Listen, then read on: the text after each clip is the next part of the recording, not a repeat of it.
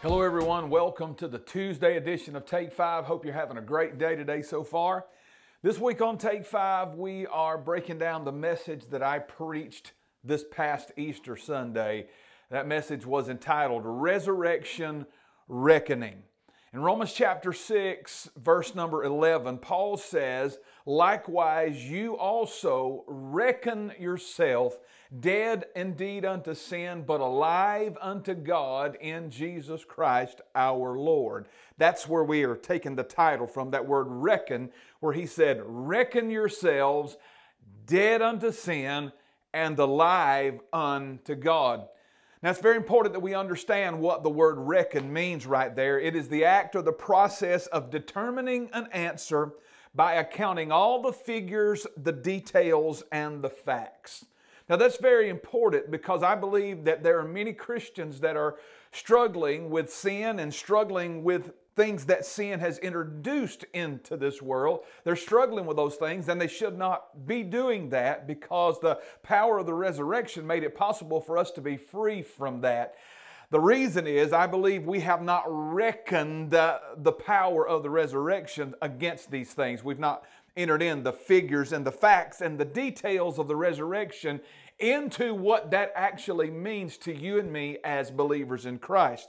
I really believe the reason Christians are struggling with sin and its addictions and bondages is because we've not reckoned the power of the resurrection into our lives. I believe the reason so many live in constant anxiety and fear and depression and low esteem and so many other emotional prisons is because they've not reckoned the resurrection into their circumstances. And I think it's so essential. So there are really three things that I want us to cover this week. We're going to talk about this power of the resurrection when we reckon it properly, how it brings about freedom from sin, freedom from Satan, and freedom from what we call the sealed tomb. Today I want to talk to you and tomorrow about freedom from the power of sin. Now, Jesus' resurrection was not just a foreshadowing of the future resurrection of the dead like some say. His resurrection was a promise of power now for the people of God. Power right now while we're living in this life.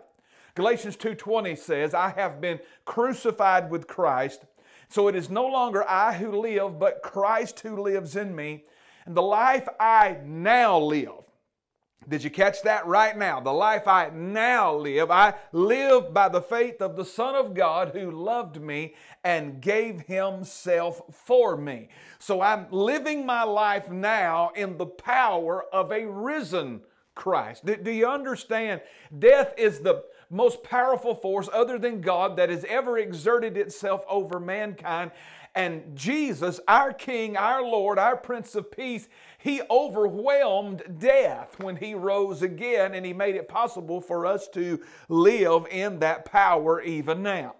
The power that was made available to us through the resurrection is not just a future hope, it is a present hope. It gives us hope right now. We have hope in this life because of the resurrection. We have power now over sin because of the resurrection. We have freedom now because of the resurrection. The life we live now is blessed because of the resurrection. Now, this past Friday, we call it Good Friday, we commemorated the sufferings and the crucifixion of Jesus. And as gruesome and cruel as His death was, it was necessary because He was our substitute. He gave His life in place of ours. He took our sin and shame and He gave us His righteousness, and He took our sin to the cross and died in our place. Death was required by the law, dating all the way back to Moses, and Jesus paid that requirement with His own precious blood. And so that's why we rejoice in the cross, because the penalty for our sin was paid there. In dying, Jesus paid the penalty, but in rising, He broke the power of sin. Now here's the reason. If He died, He paid the penalty, but it appeared that death, or sin still won rather, because He was still dead. You know, the Bible said in Romans chapter 6:23 that the wages of sin is death. That's the culmination of sin. It always ends in death. And so even though His death, He paid the penalty for our sin, it appeared as though sin still won because He was still dead. And so that's why the resurrection is so important to the Christian faith. In his death, he pays the penalty, but in his resurrection, he broke the power of sin. Let me quote the rest of Romans 6:23 to you. It says, the wages of sin is death, but it says the gift of God is eternal life. And so the power of the resurrection gives us life. So right now in this life, sin's price has been paid. And right now in this life, sin's power has been broken over our lives. We're not just saved from sin, my friend. We are free from the power of sin that wants to control our life. Jesus' resurrection frees us from the power of sin right now. Well, hey, we're going to talk about this some more tomorrow and read a little more scripture there from Romans chapter 6. But until then, I hope you have a great, great, great day. I trust that you will go forward today now and strive to live in the power of that resurrection. Have a resurrection reckoning right now and reckon the power of the resurrection against all of the things that you deal with in this life. Hey, I hope you have a great day. I look forward to seeing you right here tomorrow on the Wednesday edition of Take 5. Until then, God bless you.